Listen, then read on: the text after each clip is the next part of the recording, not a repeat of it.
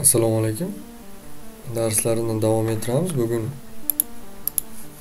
ushbu rasmda ko'rib turgan o'sha login forum deyiladi.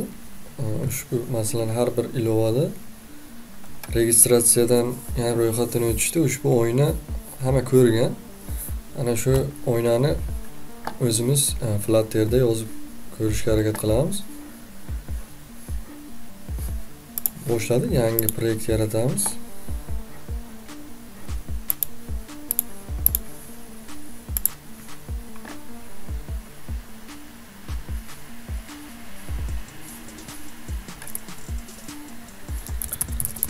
Login forum.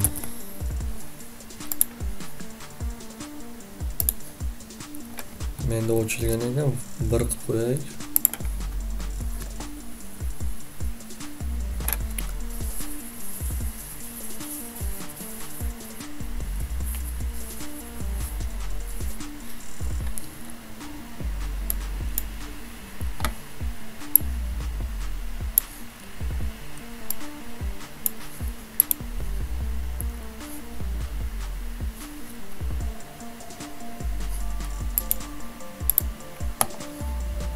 Demek ishga tushiramiz.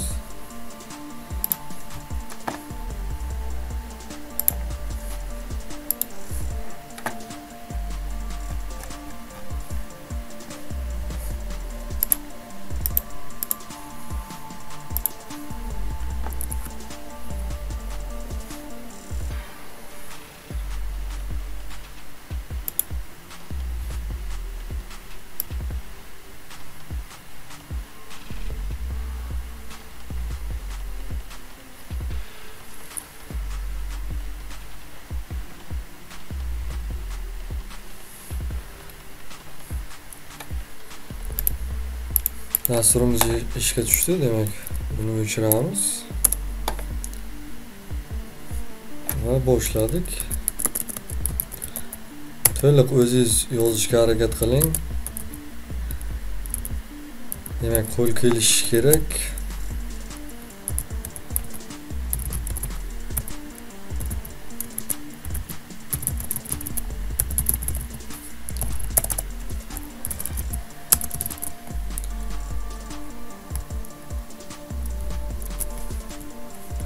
Demak, bunda yozishning yana bir varianti bor, osonroq varianti.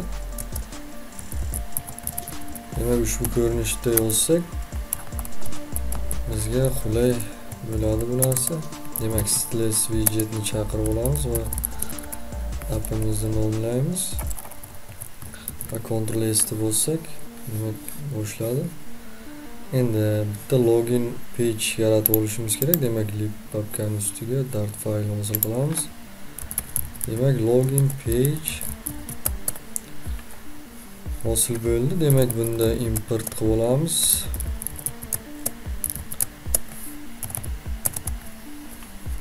Demak, biz bu yerda login page deb nomlaymiz va mainda demak biz qaytarishimiz kerak widget, material, home, demak login page mana. Demak tushunarli. Endi boshladik. Demak, bunda app bor, logo. Demak, bu yerda biz yangi hali o'tilmagan narsa, demak TextField deb nomlanadi. Demak, HTML da ham bor. Ma'lumot kiritishda foydalaniladi. Masalan, keyin button tugmasini ham ko'rib o'tamiz. Demak, birinchi app bor. Demak, bizga scaffold app bor, title, text, demak login page, Ctrl S deb bosamiz. Mana demak boshladik dasturimizni. Demak, qizil narsani o'chirib qo'yishimiz kerak. Demak, false berib qo'yamiz. Ctrl S yo'qoldi. Endi Ctrl Alt L deb bosamiz. Kodimizni vergül qo'yishimiz kerak. Ctrl Alt L deb bossak, kodni chiroyli ko'rinishga keltiradi. Endi bizda nima kerak?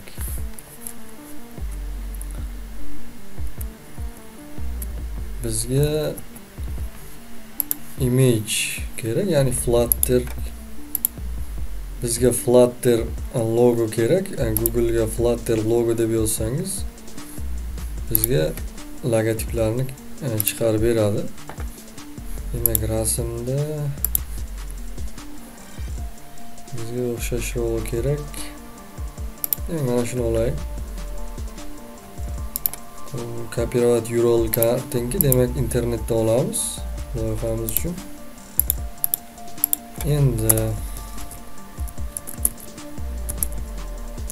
Endi tana qismini yozamiz, body. Demak image internetdan, demak bizga network image edi. Qo'sh tirnoq ichiga demak вставить qilamiz. Copyright kartingani, demak Ctrl Alt L va Ctrl S deb bossak, mana demak boshlandi bizga. Endi bizga nima kerak? Endi bizga mana tekst kiritish uchun, demak bizda Flutterda TextField deb nomlanadi. Uning uchun bizda qanaqa desak bo'ladi?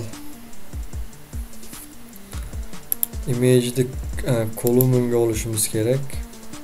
Demak buning uchun Alt Enter bosamiz. Windows uchun, endi Linux'da bilmayman. Yoki o'ng tugmani bosib ustiga mana Show Context Actions bosamiz va kolumn widgetiga o'raymiz. Ctrl S deb bossak, demak hali hech narsa sezilgani yo'q. Endi bizda TextField degan narsa bor. Demak bizda image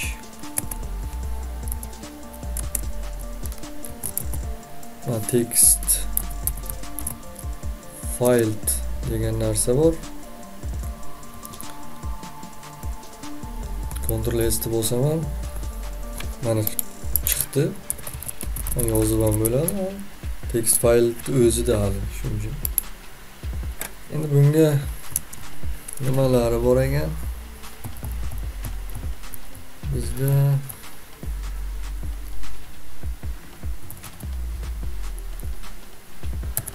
demak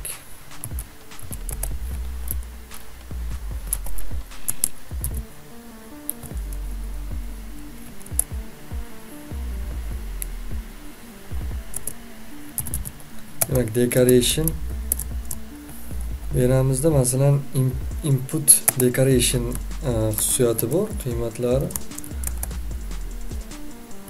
Bunda endi bizda hint text bor. Bunda masalan bizda nima yozilgan? Email deb yozamiz.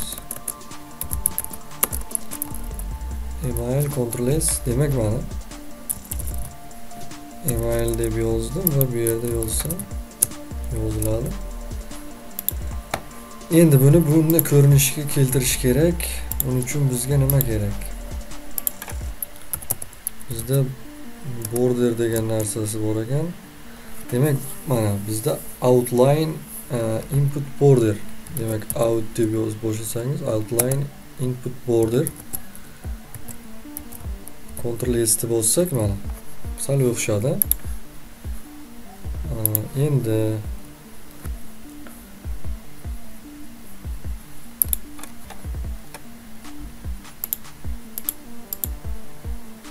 Endi buni padding kerak bizga. Uning uchun yana o'ng tugmani bosamiz, Show Context Actions. Paddingga o'rashimiz kerak va Ctrl S deb bossam, mana xuddi rasmda qanday bo'lsa, bizda shunaqa holatga keldi. Bunda sal siqilgan varianti ekan. Mana 10 qilsak, 14 qilaylik. Mana endi o'xshadi. Endi yana bitta hosil qilishimiz kerak.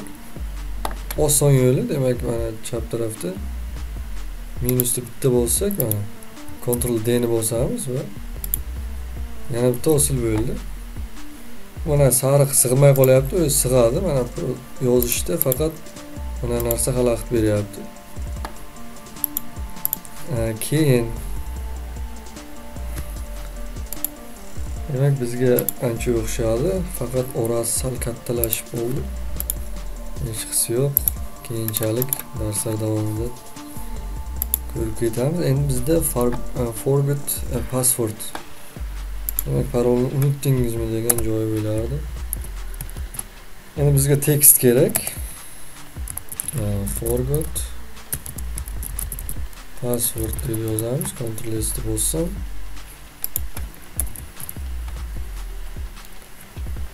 Bizga hech narsa chiqmadi. Bizga nega chiqmadi degan savol bo'lishi mumkin.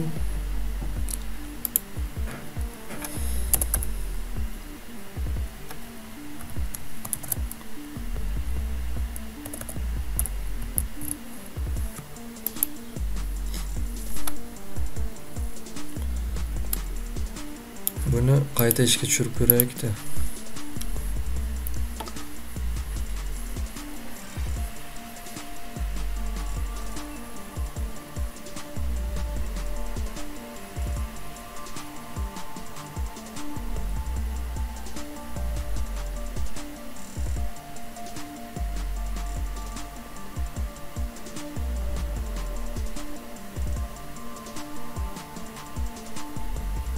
Mana bizga chiqdi. Endi bunda demak bunga link qo'yiladi aslida. Hozir biz faqat link mavzusini o'tmaganimiz uchun style berib qo'yamiz. Rang berib qo'yamiz bunga. Colors blue. Demak ko'k rang bersak, mana bizga o'xshadi. Demak bunga sal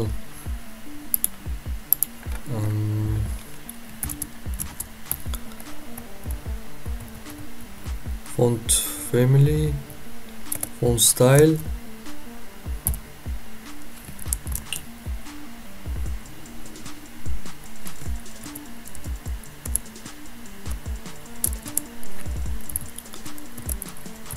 size berib ko'raylik.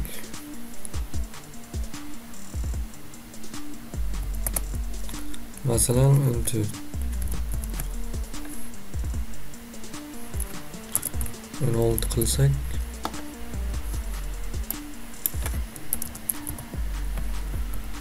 Demak full mana. Demak bold bersak font weight ga mana. Endi buni 14 qilamiz. Bizga kattaroq bo'lsin, 18 qilaylik. Ctrl S, Ctrl Alt L deb bossam. Demak buni enter qilib tushirsam to'liq ko'rinadi.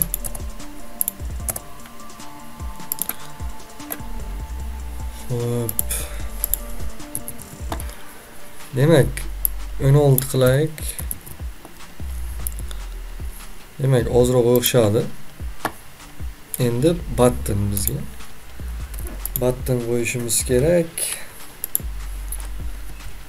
Button qo'yishimiz uchun bizga elevation button kerak. L deb yozsangiz, demak elevation button chiqadi. Bunda on preset degan qiymat qabul qiladi bu.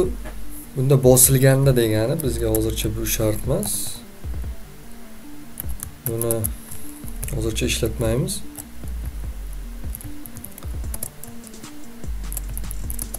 Demak endi bizga childga nima kerak? Text kerak. Masalan login. Mana buttonimiz hosil bo'ldi. Endi bu demak kattaroq ekan. Uning uchun bizga nima qilishimiz kerak? Birinchi shrift kattaroq, shriftini kattalashtiramiz. Demak, style text style font size beramizda 18 bersak, kichkina ekan 24. Demak, endi buni kattalashtirishimiz kerak.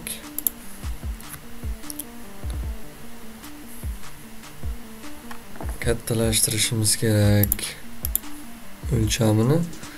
Endi bunga biz kattalashtirishimiz uchun padding berishimiz kerak. Demak, padding bilamiz, ichidan so'radi. Padding Ctrl S bo'lsa, buni masalan 18 qilsak. Demak, tashqaridan so'rayapti.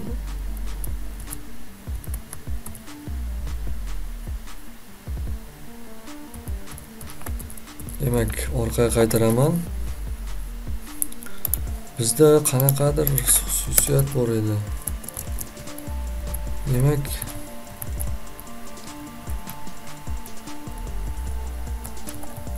style ga kiraylik. Demak, button elevation button. Demak, mana elevated button yozib nuqta qo'ysangiz, demak style from chiqadi. Endi bunga mana minimum size ga masalan nima berishimiz mumkin? Mana har tomonini berishimiz mumkin. Size ga masalan ikkita tomoni 200 qilsak, enini buni 60 qilsak. Ctrl S bo'lsam, mana. Endi mana boyagi bizga qo'shilib qolyapti. Uning uchun biz size boyagi ishlamadik-ku, shuni endi ishlatib ko'ramiz. Demak, height ga masalan 10 bersak,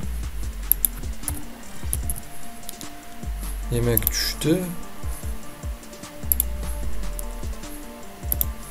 Demak, sal yana 14 bersak, mana. Endi buni bunaqa radiusda qilingan silindr shaklida biz silindr shakliga keltira olamizmi degan savol tug'iladi. Keltirsa bo'ladi. Faqat sekin keyingi darslarda buni takomillashtiramiz, chunki masalan bunaqa login forumlarda Google ga kirib login forum deb yozsangiz, demak mana har xili chiqadi bizda. Biz hozir eng oddiysini qildik, chunki hali endi boshladik darslarni. Mana juda chiroyli ekan. Keyingi darslarda mana shu silindr shakliga kelgan. Shunaqa keyingi darsda shuni takomillashtiramiz yoki noldan shuni qilamiz. Demak, hozircha natijaga erishdik. Pastda yana yozuv bor ekan, new user. Shuni ham nima qilib qo'yaylik. Endi bizga yana text kerak. Nima deb yozilgan? New user, yangi foydalanuvchi. User so'roq qo'yilyapti va create account.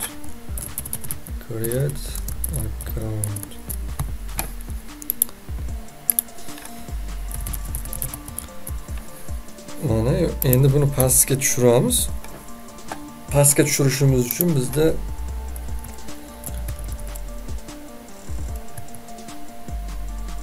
size ishlatib turamiz hozircha. Chunki bizga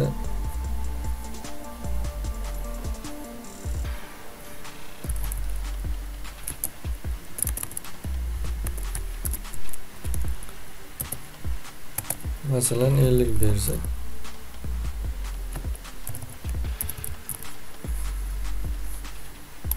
Qiynalib qildi, 100 beradi.